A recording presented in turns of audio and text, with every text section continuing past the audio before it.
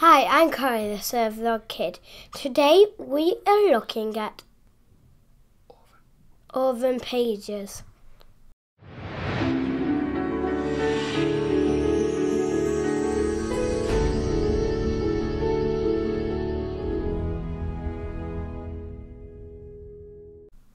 So that's correct, Corey. Today we're going to be looking at orphan pages and why they're important, but more importantly, how to identify them.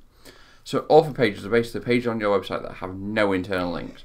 And the reason that these are important to find and identify is because if Googlebot can't crawl them and find links on your site, pretty much they're not going to be in the index. If Google can't crawl them, they can't index them. Simple as. There's plenty of ways to find orphan pages. In this video, we're going to show you an example using Screaming Frog, so you can use Screaming Frog. SEMrush has a feature if you pay for SEMrush. I believe Ahrefs has a similar feature. You can look in your analytics. It's not as reliable because you're still relying on pages getting traffic. You can look in your server logs, but again, you need to hope Google are hitting these pages to be able to find them. You can look in your sitemaps, and hopefully the links are automatically being populated in your sitemaps. But again, you're relying on devs adding the pages into sitemaps correctly. Or finally, the other way to find them is to speak to your dev team and ask for a full list of every page they expect to be on the website, and then go and crawl it, and then just do a simple VLOOKUP comparing the two. But like I said, today we're going to be looking at Screaming Frog and how to use that tool, and that tool alone, to find orphan pages. So yeah, I'm going to now show you how to use Screaming Frog to actually find orphan pages on your website. Like I just said, there are other ways of doing this. You can do it manually, looking at your server logs, but I think this is probably the most accurate way, or at least the most accurate way, including speaking with developers. Developers, if you ask them for a list of pages, could correctly give you every single page, but they still might miss some. So how I do like to do is I like to do both methods: speak to the developer, get them to give you a list of pages, and also do it this way and then compare the two, because then you should cover most angles.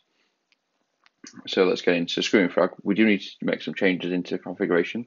Spider, you want it to crawl XML sitemaps. You can do it auto discover via robots file, but you might as well just put it in manually. So there's our sitemap. And then what you want to do is hit start crawl and go off and crawl. Obviously I've done that because I didn't want to sit here for a few minutes and just watch Screaming Frog go. Once you're done, simply go to reports, orphan pages, and then you want to call it whatever you want and save it to where you want. We're going to save it to desktop. That's it done. And then open the report. Here there's a list of every single orphan page on the site. As you can see, I made 2 orphan pages because these are all sitemaps where you can't expect them to be orphan because they are just the sitemaps.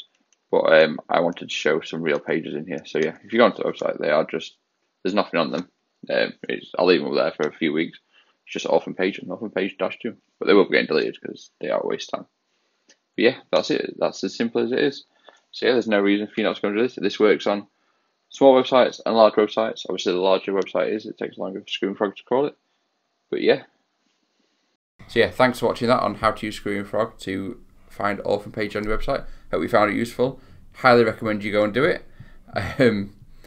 Yeah, it's super important, like I said at the beginning of this video, for finding pages that Google might not be finding. And then how you deal with them is up to you, whether you decide to add more internal links to them or whether you remove them. But once you know the data, you can then make an action towards solving it. Thanks for watching. You can follow us on YouTube. We're Onpage Rocks. You can subscribe to us on Twitter. I'm Onpage Rocks. He's at Servlog Kid. We're on Facebook. So yeah, feel away. If you've got any questions you want answering, fire them in. And the Servlog Kid will ask them, and we'll get cracking.